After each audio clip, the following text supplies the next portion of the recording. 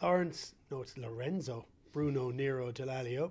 I was trying to think, we're in the midst of the Six Nations madness, and I was trying to think of when we actually met up, when we played against each other for the first time. Can you remember that? Well, it certainly wasn't. It was sort of around about the day when Betamax video was still in force. I think would have been a long time ago. I mean, you first came to England in when?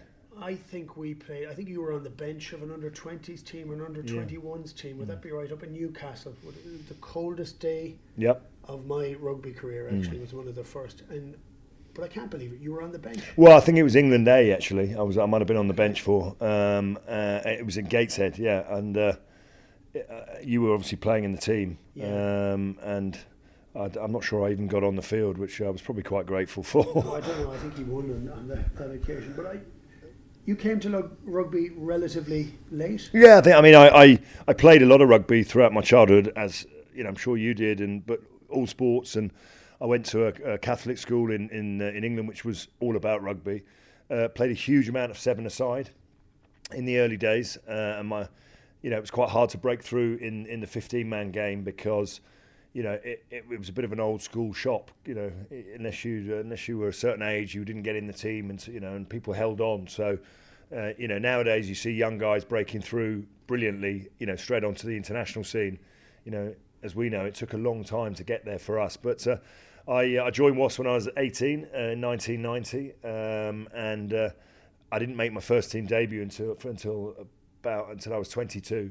But the minute I made my first team debut, I think I made my England debut the following month. So things happened quite quickly for me, but really enjoyed it. It's been a phenomenal journey. Did I read somewhere that were you in a choir in school? I was in a choir. I think I was there for team morale. Were you there, but you were in a successful choir? Yeah, no, it was a very good choir. I mean, singing, as we know in Ireland, is something that everyone's passionate about, and so was I. Maybe it's in the blood, but I really enjoyed it. I enjoyed being part of a team. We were singing in things like Evita on the West End stage. We sang with Tina Turner. We did lots of different tours, which were probably slightly different to rugby tours, but it was a great thing to be part of.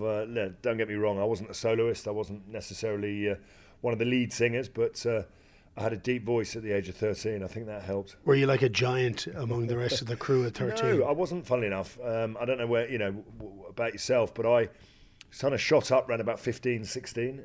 Up until then, I was a relatively average-sized person, and rugby, as you know, doesn't start getting interesting and exciting until you get a bit bigger. But nowadays, young kids are a lot bigger and much earlier. They've either been in the gym or they understand about rugby. I mean, I was barely 90 kilos when I left school.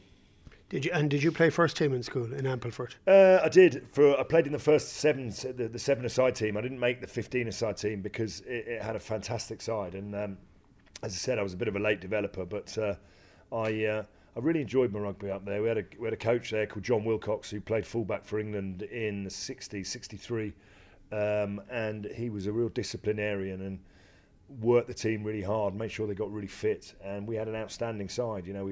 We went unbeaten for maybe 2-3 years, much the same as some of the great schools here in Ireland, both in Limerick and places like Blackrock as well.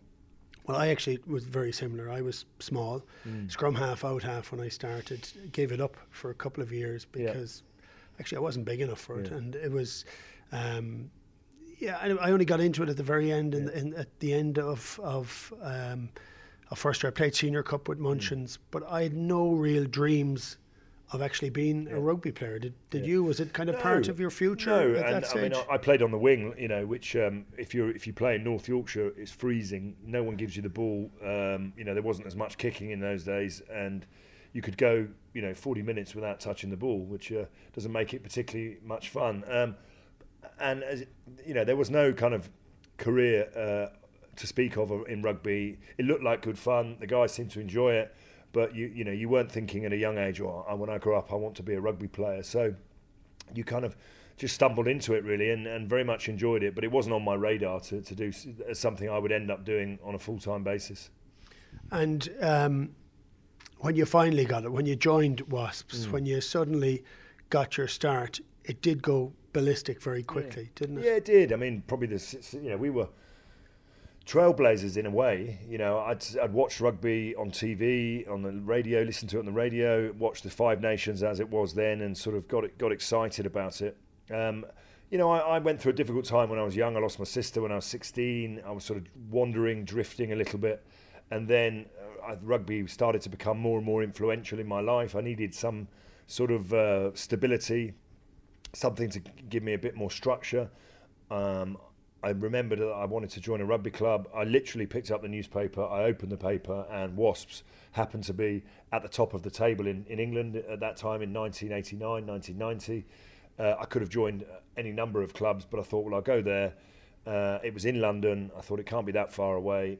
And I walked in there, and it had a real kind of working man's club feel about it. I really enjoyed the environment. No one knew me. No one asked me any questions about what had happened to me. They just accepted you for who you were, and that's what kind of appealed. And little did I know that 5 years later, the game would turn professional. I was just enjoying being somewhere that put a smile on my face. My parents used to come and watch me play, as all of our parents did. They supported us through everything, and it put a smile on their face, and that was kind of it, really. And I enjoyed the spirit, not only within Wasp, but when you played other teams like yours at Harlequins and other sides. It was just a great rivalry, great spirit, great feeling. I know your father was Italian, your mother, Eileen, you described as your rock, was very Irish. Did you ever think of donning a green jersey?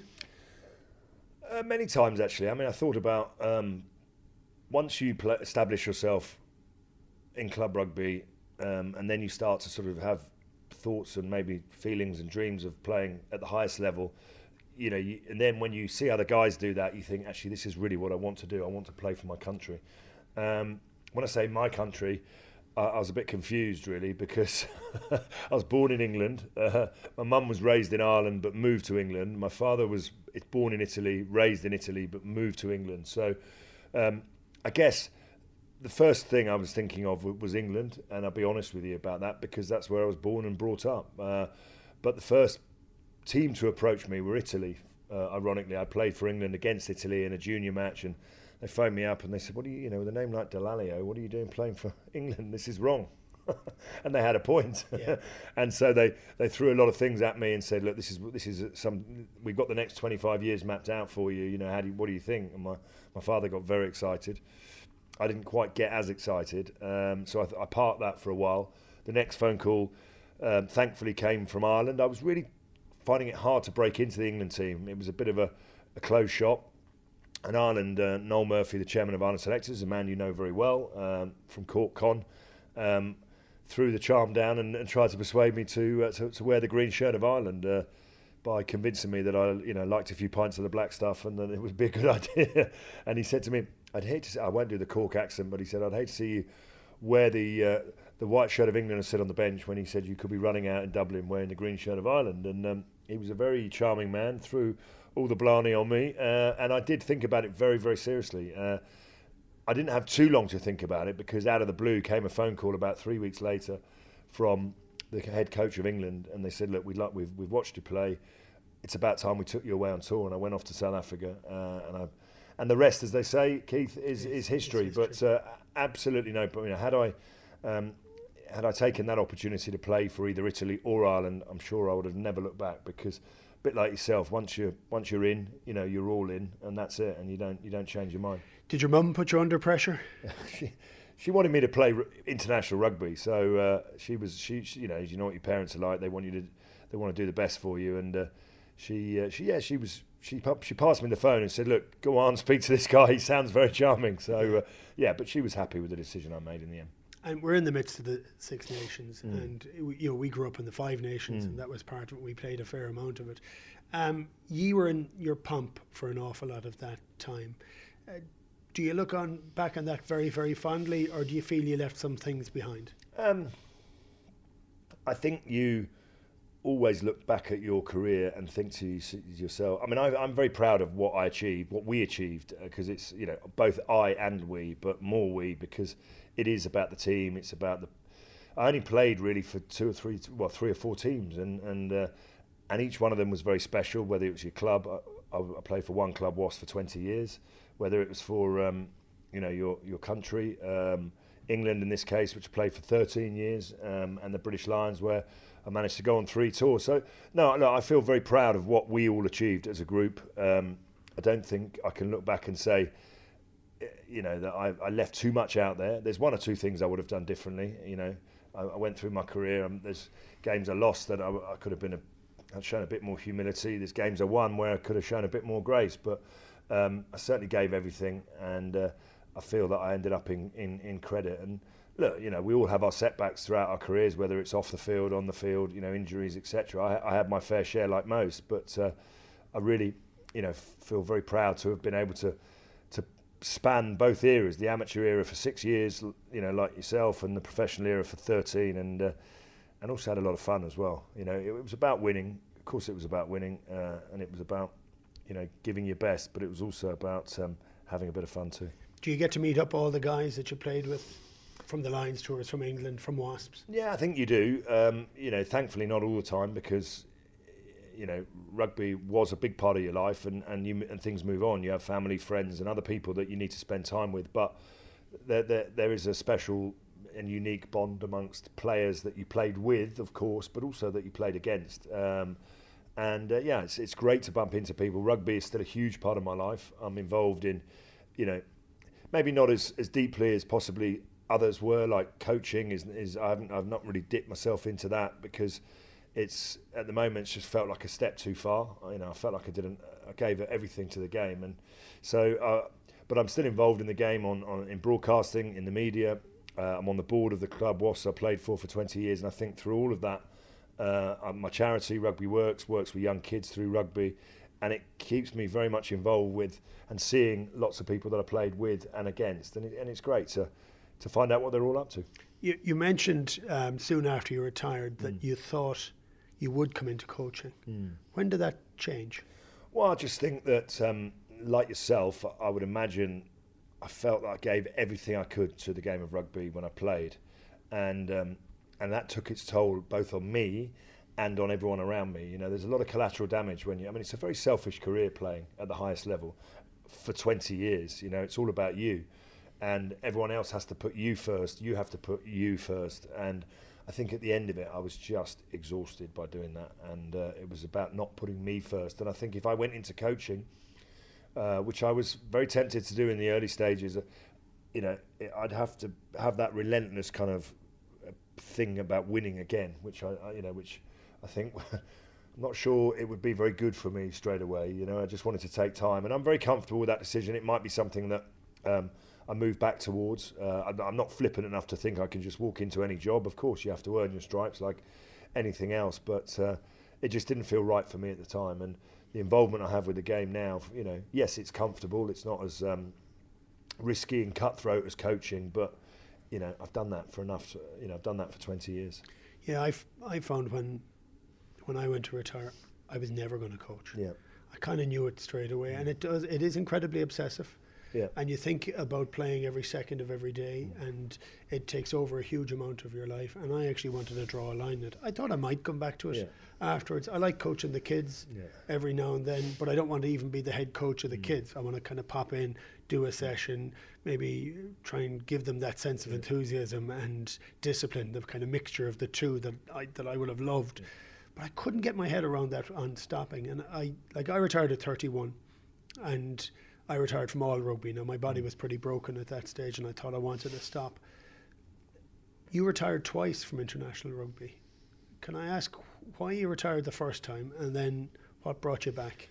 Well, I think everyone talks about England in 2003, and it was a wonderful journey. Well, it finished as a wonderful journey, but there was a huge amount, as you'd appreciate, sacrifice that went into that. And I felt that for about 5 or 6 years, from 2001, from 1999 right the way through to 2003, the rugby treadmill for me was relentless. I was involved in a very successful club, Wasps, that was playing right the way up to the end of the domestic season in May.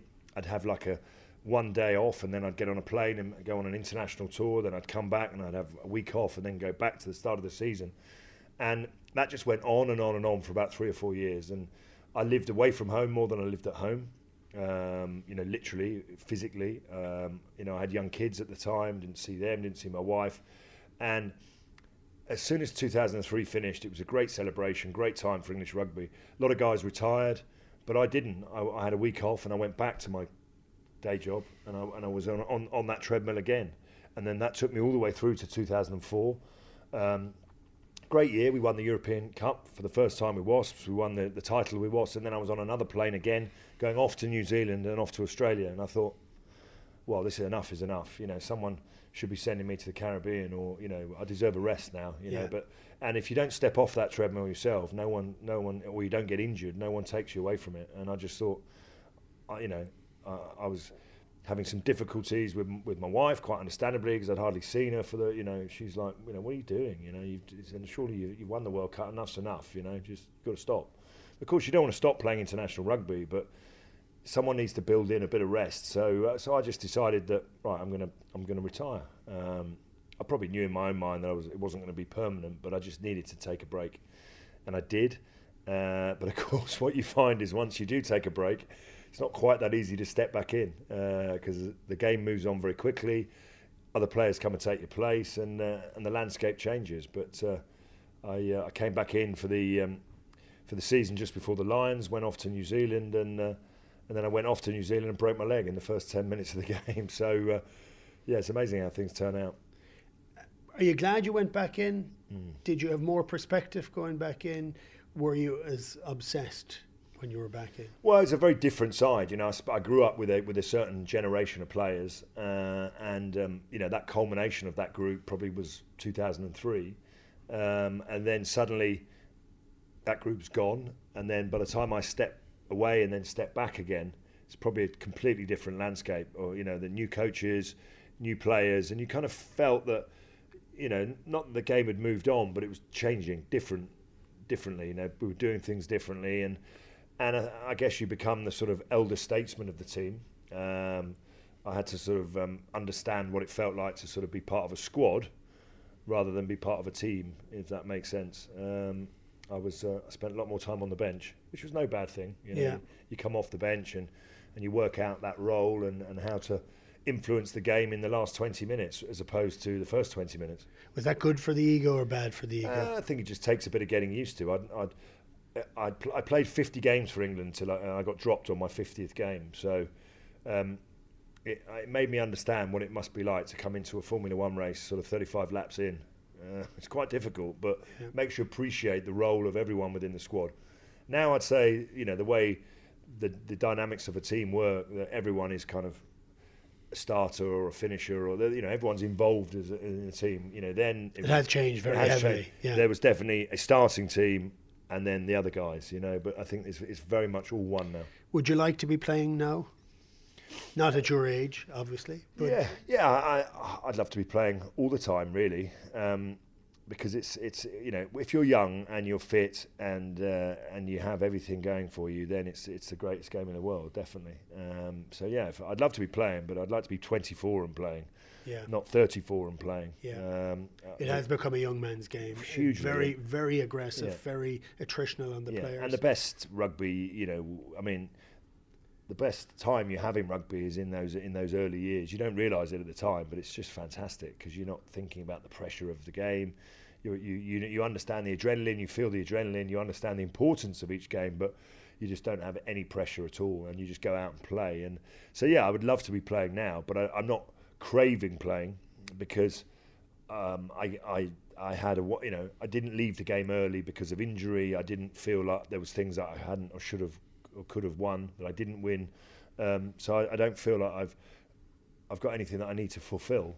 I'm as excited for the players now when I watch them and see them win and celebrate and even lose as I was when I played, because I know all of those emotions like you do, all of those feelings of despair when you lose, what it feels like to be beaten with a kick in the last minute of the game, or someone scores a try and it takes the feeling away from you, and equally you remember all of those feelings of winning, whether that be with your club, your province, your country, the Lions, all of that. So I like to see other people have those feelings because I remember exactly what they feel like myself, and they shouldn't be just for one or two of us. They should be for everyone. Yeah.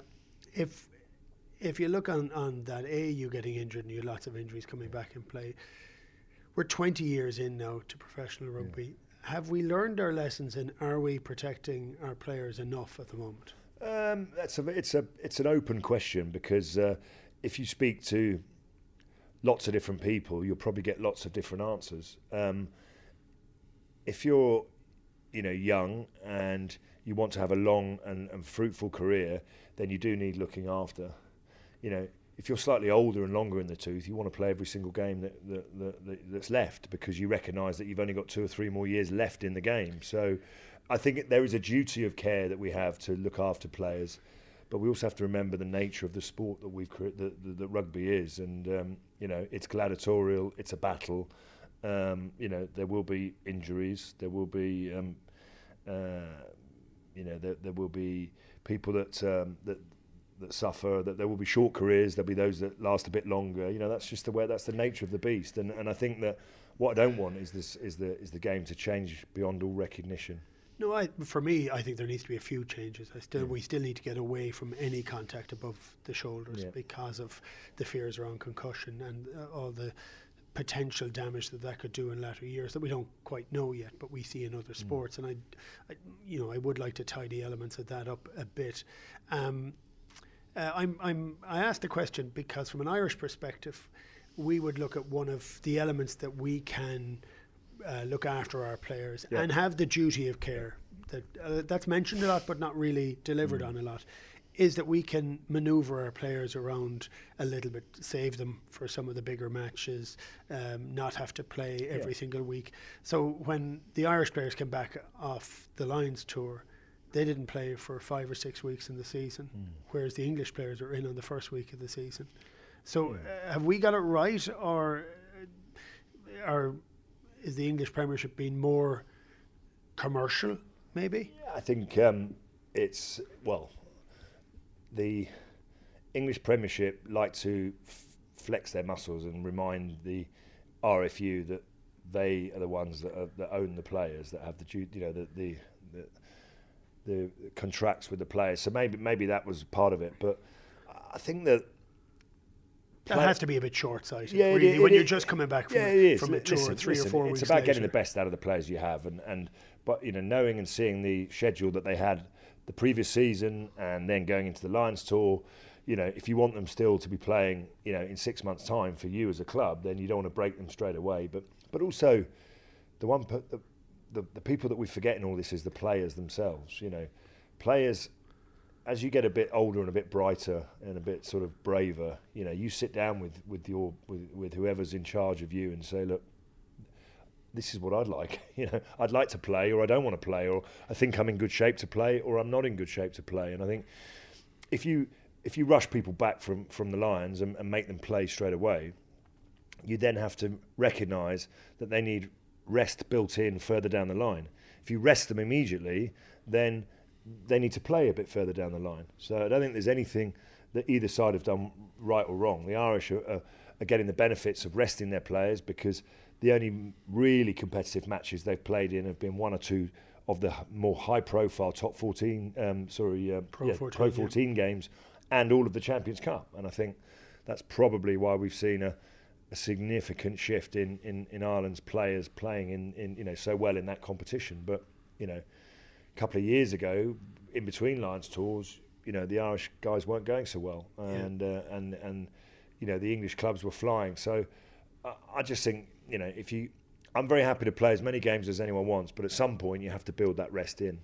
Otherwise, you'll get more players either getting injured or stepping off the treadmill and just retiring early, or whatever it might be. So it's horses for courses. But at the moment, there's definitely a feeling in England that we're pushing the players to the limit, and we're not looking after them in the same way as they are looked after in Ireland or in Wales or in some of the other places. Which brings us, I think, back around to this Six Nations and the fact that there's 58 players injured before the Six Nations start between the countries, which seems a little bit ludicrous. It does, and maybe is that a reflection of the amount of rugby that all of those countries have played, or those teams have played?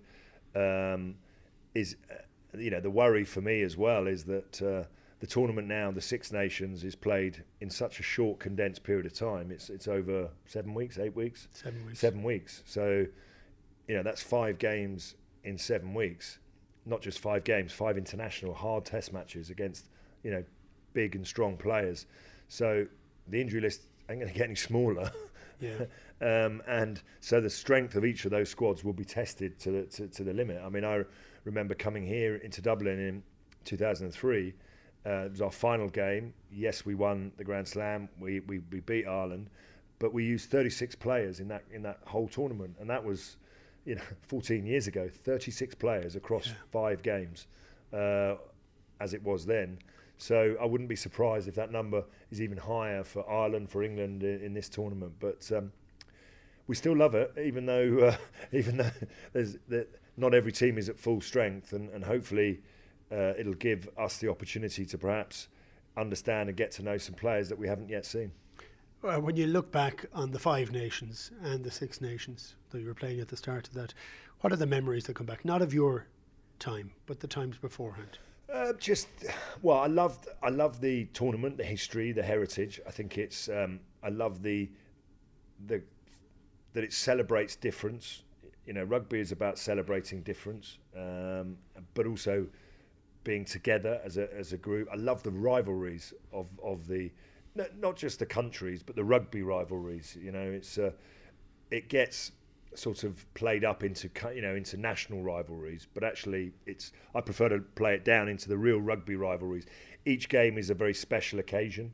I love the one-off kind of nature of the games, that there's no kind of home and away, or we don't get to play you next week if we don't quite do so well this week. It's an incredible one-off, and I love the occasions themselves. The fact that yes, the tournament has been tweaked over the years, but it's kind of more or less etched into everyone's sort of sporting diary throughout, that period of time, February, March, April, or February, March, the 5 nations, 6 nations, that's what it's about. And it's tough, and it's hard to win,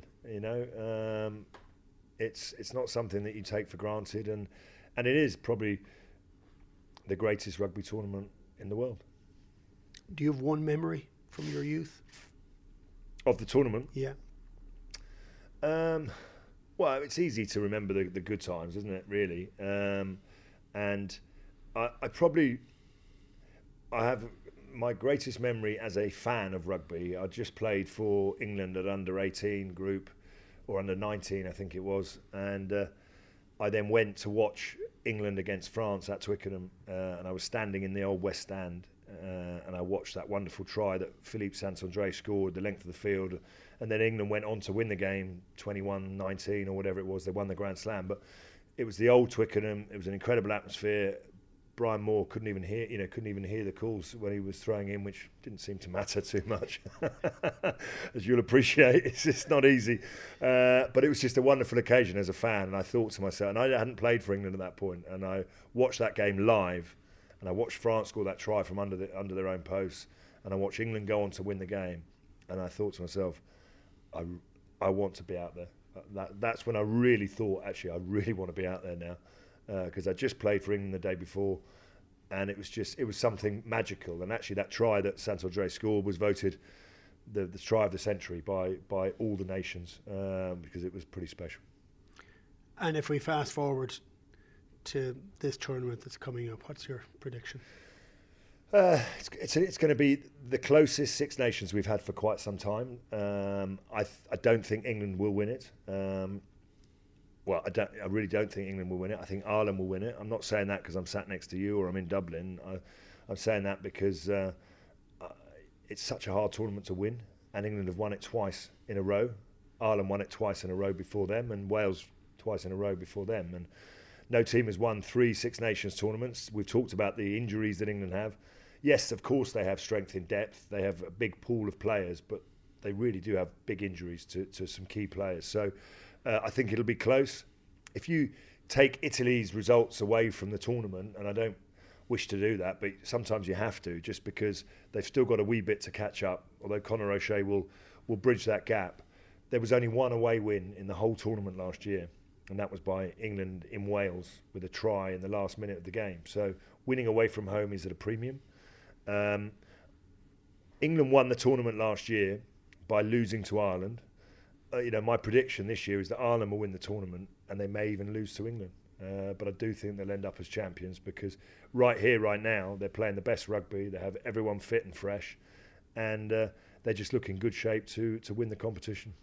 Are you going to go to many of the games? I am going to go to as many as I can. I'm certainly going out to Rome with ITV, which will be fantastic.